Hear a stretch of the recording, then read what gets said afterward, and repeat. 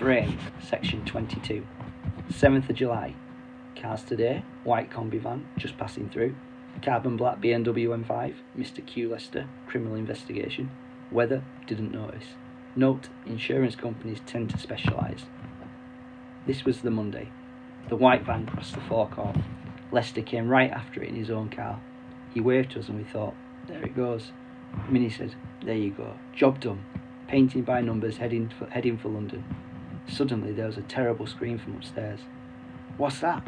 For some mad reason I thought it was something to do with the robbery, like the police had come in through the window or something. Then the scream turned into shouting and throwing things. It was Marie. Something had upset her. What's going on? Nothing, said Minnie. Come on, let's get to school. And she more or less dragged me out of there, and we ran to school. Normally when we get to school, me and Minnie go our separate ways. This day we stuck next to each other all day, like we were both worried that one of us would give the game away. Minnie spent the whole day grinning. She was so chuffed that she'd finally become a master criminal. She was so happy. She hummed when she was doing her maths. Miss Stannard told her off and she just smiled, this Mona Lisa smile, like she was thinking, and they told the master criminal not to hum. When we got home, Lester's car was parked on the grass, just the far side of the mountain gate. He'd just got back from London. He looked as though he'd driven non-stop. Even though the BMW has ergonomic seats and excellent cruise control for longer journeys, he still looked tired. Stay calm, I said to Minnie. He must know now that it's gone, but he can't possibly suspect us. Lester said, right then, where is it? I said, where is what? I've said nothing to your mother because I have no wish to add to her troubles. Just return the painting immediately and we'll say no more about it. He was looking straight at me, but I couldn't look at him. Minnie said, we were hoping for a reward. Reward, said Lester. The reward will be that you won't go to jail. We're too young to go to jail. In that case, your mother and your friend Tom, they can go to jail. I gasped. No, listen, I said. It's all right, Minnie interrupted. Do the police know? I was there when they opened the box. I almost fainted. Luckily for you, I had the presence of mind to invent a story about a community arts project. So far, only I know. Give it back immediately and you may yet avoid a custodial sentence. I said, OK, thank you. And I was just going to go and get it, only Minnie stopped me. It's hidden, she said. It's completely safe, but we'll need a bit of time. A bit of time you can have, just a bit, understand? Sure, said Minnie. So what are they going to do with the other picture? They're going to hang it for the week. Rocky roller, said Minnie. Cowabunga. Not cowabunga at all, said Lester. Just give back the painting. Do you have any idea how fragile it is? You've made your offer, said Minnie. We'll sleep on it. I've read about people's eyes narrowing before, but I'd never actually seen it till now. Lester's were like little razor blades of fury. He got back in his car, then he wound the window down and looked at me.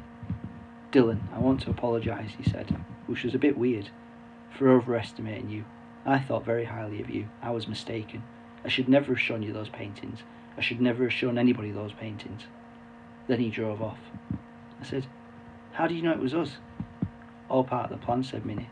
I suddenly thought, it's no good nicking the paint if no one knows it's nicked.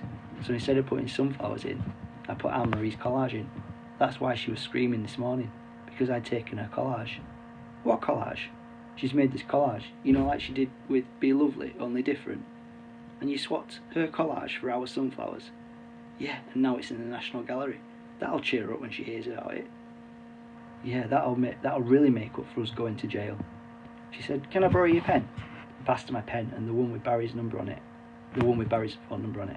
She took out Marie's phone and started dialing. Upstairs, Marie was still wailing. I followed him in and said, what are you doing? If your friend Lester won't play ball, I know someone who will. After all, it's the insurance company, not the gallery, that have to pay out if the painting's not found. It's the insurance company who've got the motivation to cough up. Hello? She got through. It's Minnie from the garage. We'd like to meet up and talk. We met them in the pavilion. They drove their XJ 4.2 straight onto the potential putting green and climbed out.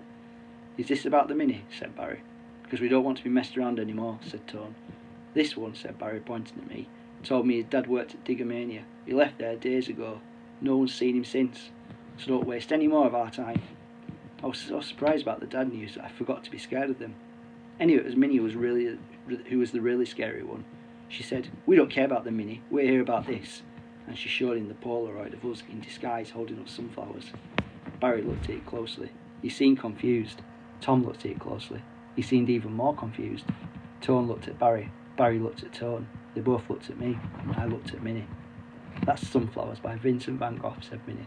Stolen from the gallery this weekend. We know where it is. We'll reveal its whereabouts in exchange for a handsome reward. Barry and Tone started looking at each other again. That's interesting, said Tone. But what's he got to do with us? Said Barry. Well, if we don't hand it back, the insurance company will have to pay out £25 million. We'll be saving your company tens of millions. Do you want to make a deal?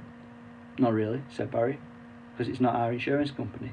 It's a different insurance company. Insurance companies tend to specialise these days. We specialise in late night and rural garages, service stations, that kind of thing. Not national art collections. This is way out of our league. Minnie said. Oh, and that's when I remembered that, as well as being a master criminal, she was just a little girl. So, Barry and Tone were laughing. So you were going to try a little insurance scam of your own, were you? Just like your dad. Criminality is in your blood, isn't it? That was it for me. I turned and walked away. Minnie came with me. She was going to cry, then Barry called her back. I said, ignore him. But he said, listen, I could do something for you. Freelance type of thing. Yeah, we could do it freelance. There'll be a reward when this gets out. We could take it off your hands, turn it in, split the money with you. What do you reckon? Minnie looked like he'd asked her if she'd like an extra birthday. Is that a yes then? What shall we say? 7:30? They'll probably go to a mid-six-figure sum as long as it's kept out of the papers. It affects the shares, you see. If people hear they have to make a big payout. If you can keep this secret, I can get you, 20 grand? 25, said Minnie. Done. And she handed him a Polaroid and said, that's on account. You can have the real one when we get the money. When we were clearing up that night, I said, what if we get caught? Master art criminals don't get caught. Look at Vincenzo. They had to invent the whole science of fingerprinting just to catch him. Say that again. They only caught him by inventing fingerprinting. They caught him? Well, yeah, eventually. You never told me they caught him. No, I sort of skipped over that bit mentally. Oh,